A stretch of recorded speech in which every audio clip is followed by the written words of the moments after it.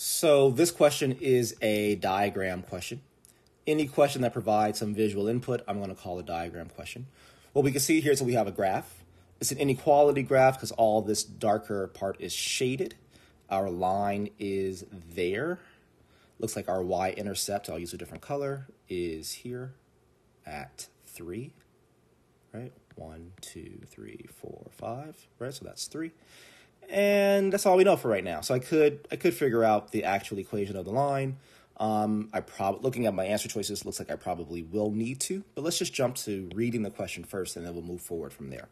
So the question says, the shaded region shown represents the solutions to which inequality? Okay, so this is really a basic question around, can you read this graph and turn it into an inequality, right? So I'm going to use y equals mx plus b, my slope-intercept form of an equation, which is the same format that all these answers are in.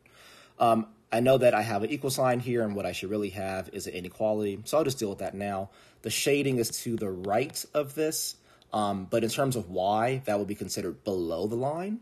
So that means this really should say y is less than or equal to mx plus b. And that's pretty helpful because automatically that means choice A and B are gone, right? Because these both have greater than or equal to.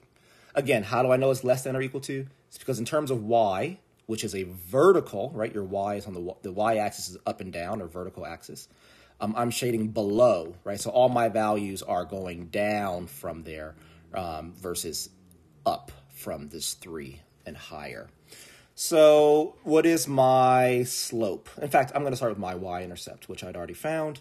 So the y-intercept is 3, so I know that I have y is less than or equal to mx plus 3, which in essence tells me that the answer is D. I wouldn't even have to figure out the rest because choice C does not have 3 as a y-intercept. So that's it. I'm not going to do any further. If you wanted to find m, you definitely could.